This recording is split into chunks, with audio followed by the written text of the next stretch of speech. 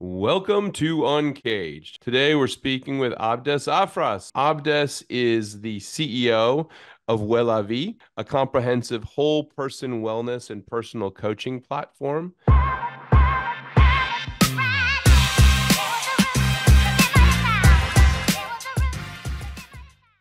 Wellavi focuses on improving individuals' quality of life through its person-first approach and proprietary 6 dimensions of wellness system. But before we get into those 6 dimensions, let's stick with the dimension of you, Abdes. Tell us a little bit about you and your background. Thanks for having me. As you already said, CEO of Wellavi and founder. We started last year. We'll get into this later, but I live in Germany and my career has been a journey of continuous learning and growth, which is important how we got to Wellavi in the end.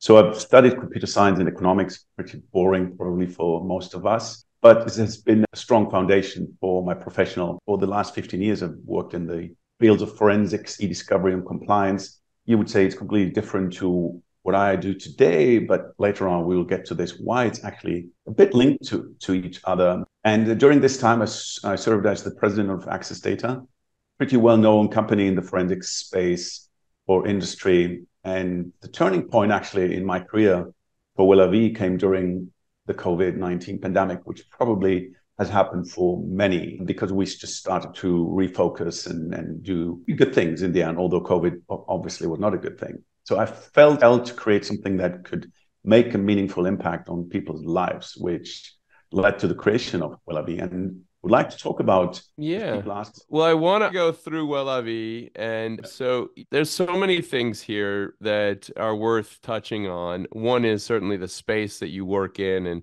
we'll go through a little bit more in detail what Wellavi is and the story behind the name, etc. But also, really, I want to make sure that we cover off really a discussion of building a company coming out of COVID. I mean, I think that's a really interesting challenge. And also kind of what's it like to establish a business like this in Germany right now, as you grow it out and the appetite for such businesses. But before we get into some of those follow-up questions, tell me a little bit about the Wellavi story. You were just starting to go into the name. It's a great name, by the way. Thank you very much. Yeah, as for all startups, it's always you're going to spend a lot of time and you will then realize you're actually wasting time. But it was a good experience because we wanted to make sure that the word well is in it. And what the name Wellavi reflects our core focus on the 6 dimensions of well-being, which we will cover later on. But with well signifying good, obviously English, and then avi, which drawing inspiration from the French word avi, meaning life. So Wellavi stands for good life. This is where we start. We build the foundation with that. Cool. And tell me a little bit more. So Wellavi now, you've got it going. It is a company that you're working with individuals and improving their, quality of life. I love that idea. I also really love this idea of the 6 dimensions of wellness. So tell us a little bit more about that. It's a very important question, I would say, because if you look in the space and coaching, personal development, I prefer to call it well-being rather than wellness. And we are, by the way, a US-based company. I'm based out of Germany. That's the good thing of globalization, right? But we address all kind of markets. But the 6 dimensions, if you look at the typical coaching and personal development, is more on career. And what we have learned, think for our generations, it was just career, and the most employers and even employees didn't really look after themselves. So what we've done is that you don't have just one dimension, which is your career. So that's why we built the 6 dimensions. As you can see behind me, the logo of Wellavi, the 6 dimension, the hexagon is your professional, your mental, your social, your financial, physical, and intellectual. So what we think, and it's not just us, if you bring these dimensions together and have balance in all the dimensions, you will have a good life. That's the only way. Because Lord. if you just coach Abdes, I'm in trouble. I don't know if I have all those dimensions sorted out at all in my own life, but I hear you. And I think it's such a great lesson to make sure that you balance those things out. And clearly, I definitely see how being healthier, things like social and intellectual can actually open up doors that are great for your business. So it makes complete sense. Well, let me kind of jump to the broader market a little bit because I feel that, as you mentioned up front, COVID opened up an opportunity for folks to talk about well-being even more so than had been done leading up to COVID. It was already a movement for sure, but I felt like COVID kind of acted almost like a catalyst. Where are we now in terms of just wellness and well-being coaching as a marketplace? Yeah, as a marketplace is definitely growing. You would think it's just in the typical countries, but it's in every country. So we've just launched India, we've launched South Africa. People really want to look after themselves. And what you will see is the younger generations, Gen Zs and millennials, they really care about work-life balance. And this is where you see the majority, but that doesn't mean it's only them. So everyone wants to do. And I think because of COVID, everyone really has realized that I need to do something for my body. That's not just on my career. And this is where you have a happy life only if all your dimensions, of course, you can extend it to 8 dimensions, but I think looks nicer with a hexagon. But the market is definitely growing, although it went a bit down after COVID, right after COVID, that people went a bit back to normal, which is good. But we see a lot of demand in this space. Yeah.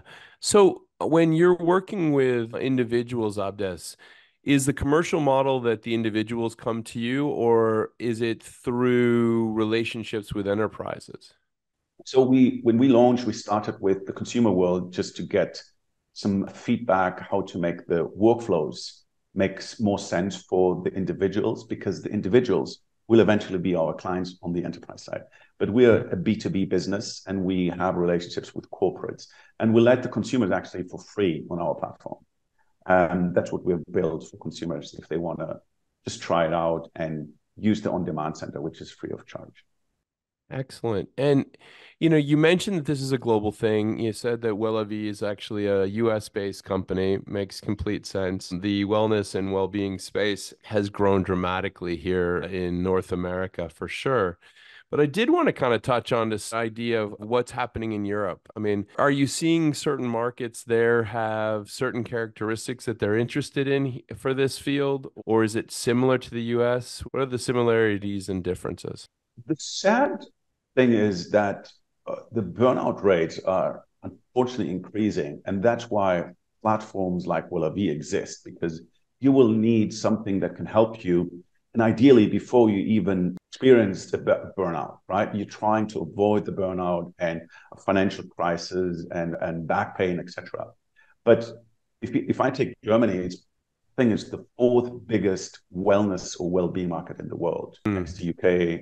US obviously is the biggest, but we see similar behavior that people really care and do more just on not only on career but on the other dimensions I covered. Yeah, I Similar. mean, I found that myself. I spent quite a bit of time in Germany this year, and I was actually quite surprised. I assumed that the culture would be one way and found it to be quite focused on balance and in ways just the whole idea of the spas and things like that that you have in Germany. I just wish we had these in America. We don't have anything quite like that here. And so That's it does true. show me that there's a consciousness of some of these things, perhaps in Europe, that goes back to their core, in a way that perhaps, we're learning still here in the US. Yeah, I mean, the spa thing is very interesting for me as well because I love sauna. And when I travel to the US, it's not a standard because No. maybe people just don't like it like we do here. But this time now, wherever you go, saunas are packed. And Yeah. but also is just I don't know if you've used it here or wherever in the world, it just makes you feel so much better I mean, after it's that, right? incredible. It's Yeah, a friend of mine uh, took me to one in Germany, and I just remember the going into one of the saunas where they have the smells, yeah. put into the thing, and you're just like, it's just an incredible experience. It's mind-changing for sure. And then some of the stuff that you see as trends, like the hot water, cold water stuff that seems to be the hottest thing online these days, is something that it's almost such a staple and such a basic thing there. And they're just like, yeah, of course, we've been doing this for, you know, 150 years. Yeah. So you're like, okay, great. Well, we're catching up slowly but surely. We'll figure this stuff out. But I mean, Abdes, it's amazing what you've built with Wellavi. And I mean, I think I'd be remiss if I didn't ask, where did the passion come from this space? As you mentioned it up front, you trained in a completely different field. It's always nicer to sell a product or bring a product to the market that helps the world. And that's what I was doing in the forensic space because we were fighting crime, all kind of crime, corruption, bribery. And after the 15 years, I've just felt like I need to do something else. And then post-COVID, then looked into the space. And that's how we actually differentiate ourselves to everyone wants to disrupt a market, but we want to actually democratize the space in making it accessible and available to everyone. It shouldn't be just available for the rich or it shouldn't be a luxury. But what we have done is we looked at coaching was quite expensive, right? It could be very Yeah. expensive. It can go up to over $1,000 an hour. So what we are doing is, and it's so interesting, before I became an executive, I didn't have any coaching, but the moment I became an executive, I had such a big budget, but it's actually crazy because you need coaching when you're younger or at the beginning of your career, because that Yeah. helps you to become one day an executive. That's what we have done. So to help the organizations, we've built an on-demand center. First is coaching can only be good if it's efficient. And the Right. biggest challenge in this industry is matching, having the wrong coach. Right. And even the coaches want to make sure they work with the people where the chemistry is right, Right. right? And we've built a self-assessment that's based on colors and shapes, which is really powerful. If you want to read about psychology and colors, it's very powerful. And we create quite a lot of technology. I don't want to go too deep into that, but we do the matching based on 64 traits on each side. And Wow. it's a fun fact as well. People just like running the test and then helps you to find the right coach. That's the first step. So we actually replace the discovery session. So for organizations, if they want to do coaching, personal development, or professional development, we find the right coach for them wherever they are in the world. And the second point is that it doesn't need to be life coaching all the time. We have built an on-demand center that's split into 3 areas, which is reading articles, recorded coaching sessions, and challenges. And they're all coming from our coaches. And they are linked to the 6 dimensions. And we tell you what's good for you. Even there, we have the matching, and it's much cheaper than the life coaching. Right? Yeah. The combination is best. And then people can track whatever they do, whether they want to enhance their leadership skills or look into the physical dimension, financial. They can run a challenge, very modular, and then track it to see what the progress is in that dimension.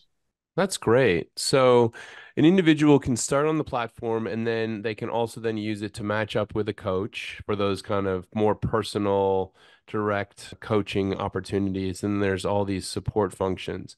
It sounds perfect. I agree. I feel like leadership coaching and wellness coaching and well-being coaching really has gone through phases of development. Certainly, I mentioned this on the show before, early in my career, if someone mentioned that you had to get a coach in this space, it was probably a bad sign for you, you know. But now it's kind of a badge of success and very much something that it's exactly what you highlighted. It's a generational shift in what is valued and what is not. You know, for Generation X, a badge of success would be suffering and pain. And a badge of success today for the, the millennials and Gen Y would be to live a very balanced life and to be happy. You know, it's a very, very different kind of mind frame, to be honest. I think it's a good step forward. I talk about this quite often because people think coaching is nice to have. Yes, if you don't have the budget, then you have to say it's nice to have. But if you look at people like Cristiano Ronaldo, everyone knows, I guess, Cristiano Ronaldo. He's still, even being the best, or some people say second best, whatever, he's still using coaching in different dimensions of his life, right? And on the other hand, we have a lot of celebrities who are suffering a burnout, depressions. And that is what, and well-being and coaching, especially Wellavi, is here to stay, because looking through what the Joe is telling us from a study last year is that the economy of the world is losing 12 billion workdays a year just because of stress and anxiety. And that results into $1 trillion in loss in the economy. So for 2024, we see that a lot of organizations, for those we're talking to, are prepared to do something, because a person, an employee who's not happy or who cannot come to work is, of course, not being able to produce anything for a company. Right. So this is where we see, to help organizations to say, okay, training and the traditional stuff we know, of course, has to exist, but in combination to say, give your people something that helps them to really fight. That we have a mental health crisis. That's the fact, right? And most people don't want to talk about it. And we want to give them the tool. As we say, we are guiding people to better tomorrows. Yeah. I Right? mean, I think And you hit on it. It's not a nice to have, it's a need to have. It's a need to have structure. And I think, what we're going to see over the next, I'd say, 5 years is that it's going to become so ingrained in people's lives that it will be part of kind of a new pattern and new ritual, so that it will become almost expected. And I've noticed it. I mean, just think about the typical conversation that you have with peers. If I were to think about a conversation 10, 15 years ago with peers, and someone had said, well, I sat down with my wellness coach, I think everyone would look at each other going, oh, whoa, he's got some problems. Yeah, whereas today it would literally be greeted like, how interesting. Yeah, tell me more. It's a very different vibe. And, thank God, thank fucking God. We need that, right? We need more positive and open view on all of these issues to face them and hopefully move forward. But again, Abdes, I'm going to jump back into that moving forward and thinking about the near future. 2024, hit me. What's on the horizon?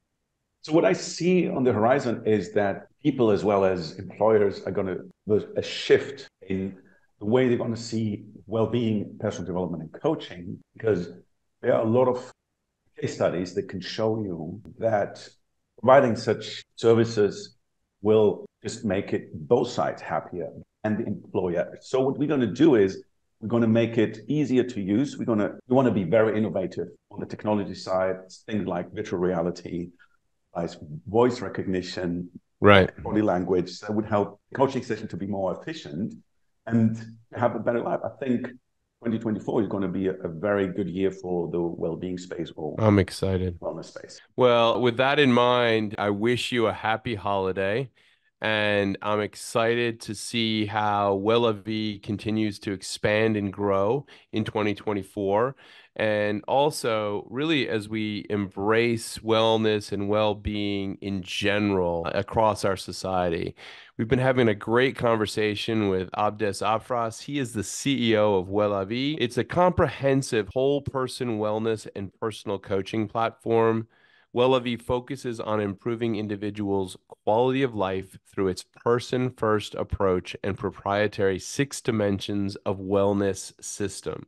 We've been talking about the 6 dimensions of wellness, obviously applying everything, every aspect of your life, and really trying to find that balance that will work for you. Abdes, thank you so much for being on the Uncaged Show today, and we look forward to having you back. Thank you very much. And thanks for having me.